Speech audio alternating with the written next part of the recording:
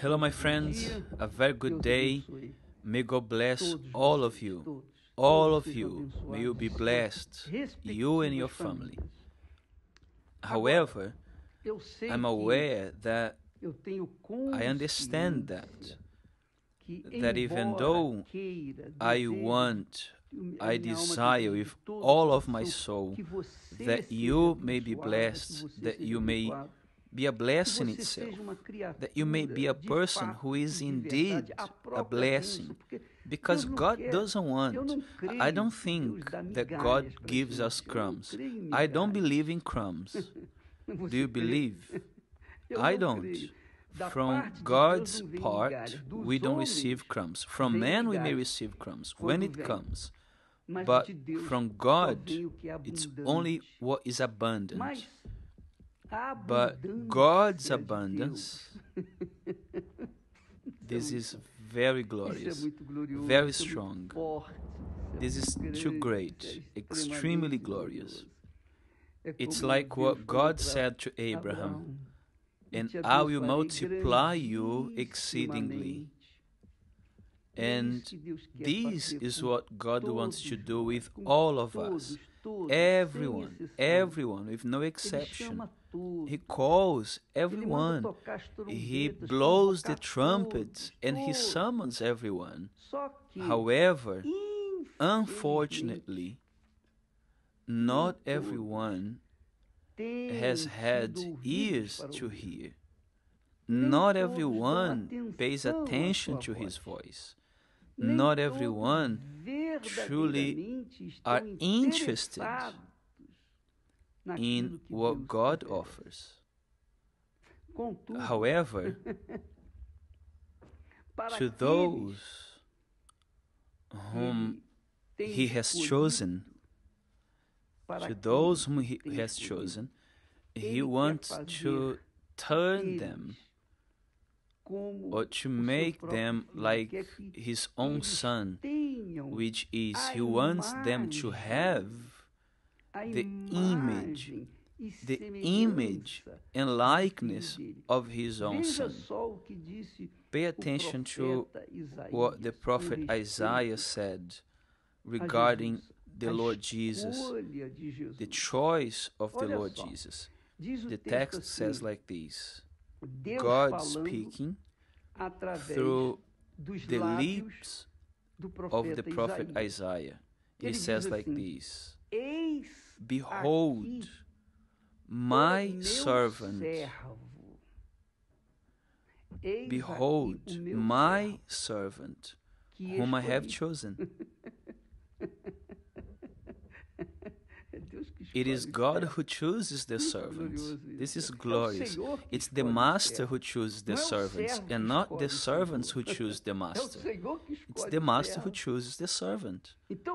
So, when a person has been chosen by God, pay attention. It says here, Behold my servant whom I have chosen. My beloved, a servant is loved. My beloved in whom my soul is well pleased. Which means that God has feelings. God has pleasure. He is pleased with His servant whom He has chosen. He has chosen. And it says more, I will put my spirit upon him. I will put my spirit upon him, and he will declare justice to the Gentiles. The Gentiles are all those who are not Jews, those who are not descendants of Abraham, or whoever is not Abraham's descendant is a Gentile according to the Jews. But to God, it doesn't matter if the person is Greek, Gentile, or Jew. He calls everyone. He calls everyone. In Jesus, He calls everyone. However, He chooses, which means He selects those who have ears that are inclined, those who are humble to hear His voice. So, I want you to know this. You need to know this. You have to have this understanding. God calls everyone. God calls everybody, but He chooses a few because just a few are interested. For example, today is Sunday, and everybody knows that, of course. However, what are you going to do? What are you going to do with your life today? For example, the day has just started. I think the sun is not even out yet. However, anyway, what are you going to do? What is your first thought? What is your intention? Perhaps you are that person that says, oh, I will go to church, I have to go to church, I have to be there and fulfill my religious obligations and pay my vows, and then afterwards I will go, celebrate, I'll go play soccer, I will go do this and do that and the other. Well, my friend, when a person thinks this way, it's because they are not interested in the things of God, because they want to do something that is forceful. They feel like it's an obligation to seek God. They want to fulfill a religious obligation. So this type of people, of course, will not receive the Holy Spirit. They will not. They will not have the privilege of having the Holy Spirit, because the Spirit of God is given by God Himself, and He chooses by finger those in whom He is going to put His Spirit. Why? Because the Holy Spirit is God in spirit, is Jesus in spirit. It's the Holy Spirit. It's the Spirit of God. It's the Spirit of peace. And He only comes down upon those who have been chosen.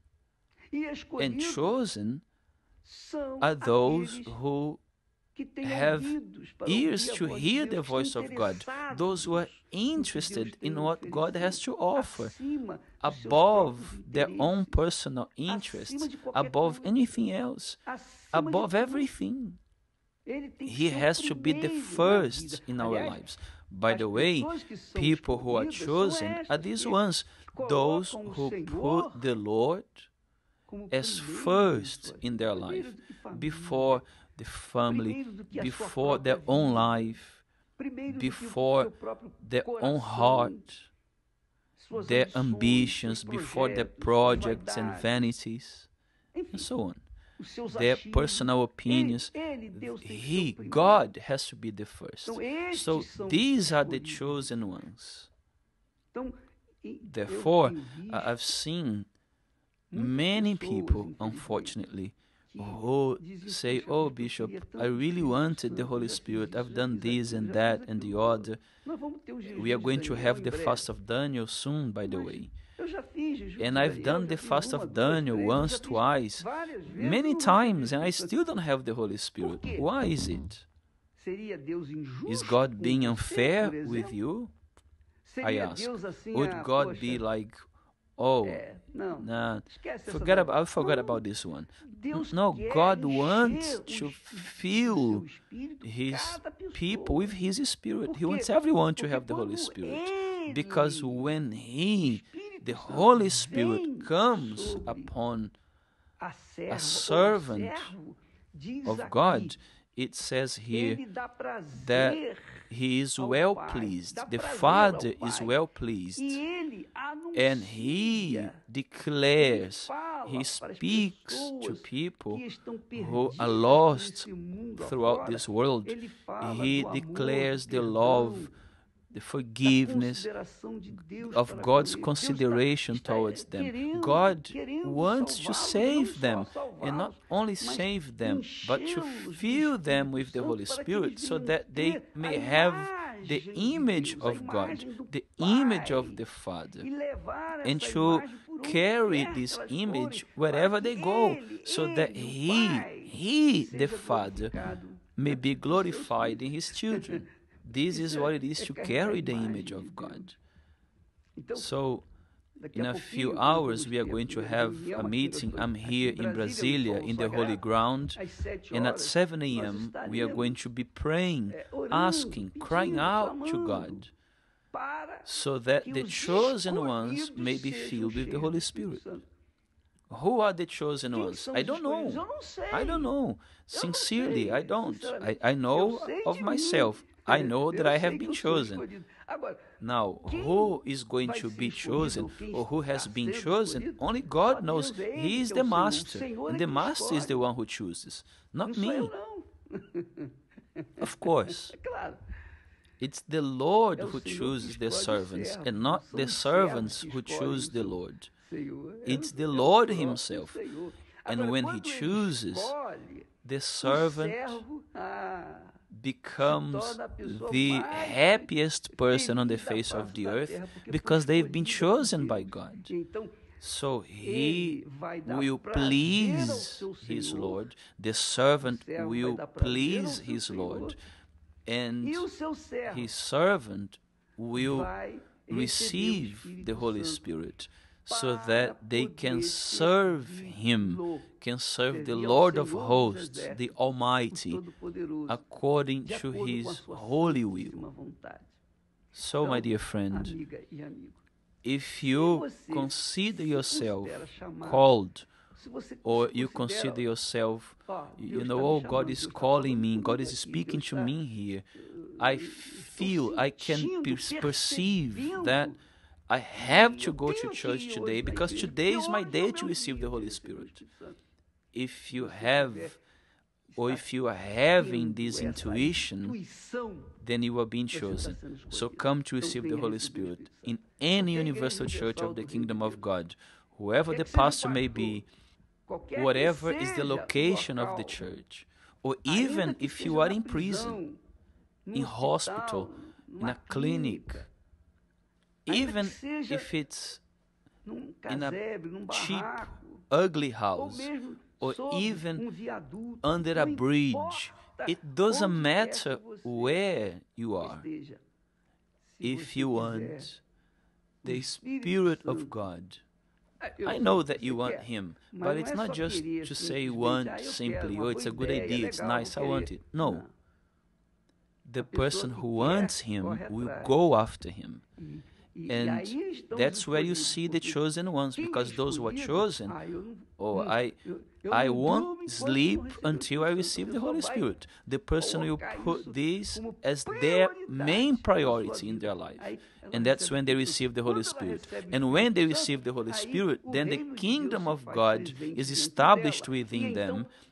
And then all the other things will be added to them. May God bless you all, and I'll see you tomorrow. Praise God.